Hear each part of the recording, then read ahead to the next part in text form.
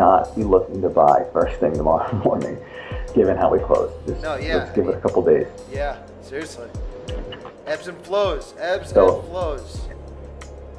So top ideas other than sitting on your hands, I would say the top three I'm looking at is this AZO through 1160 in time. Again, not tomorrow, not this week, but whenever that flag's ready to break, I have no problem sneaking into that one. This Live Nation through 48 verse 44, just kind of chopping around this little area, and then McDonald's through 190 verse 180.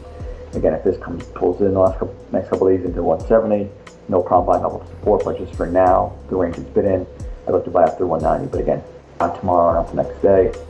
You want to give the market some time, some breathing room. What about you, Shake? So I like. There's a few names I like on the. I was gonna say this Abbott Labs, but they have earnings.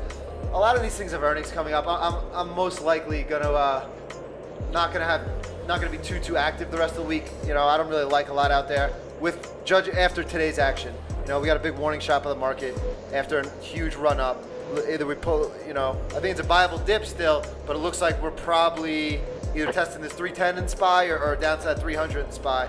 So, wait and see what the market gives us, but nothing I'm chomping at the bits over. I do like, there's a couple IPOs this week. What's it, this nCino. I like this company a lot.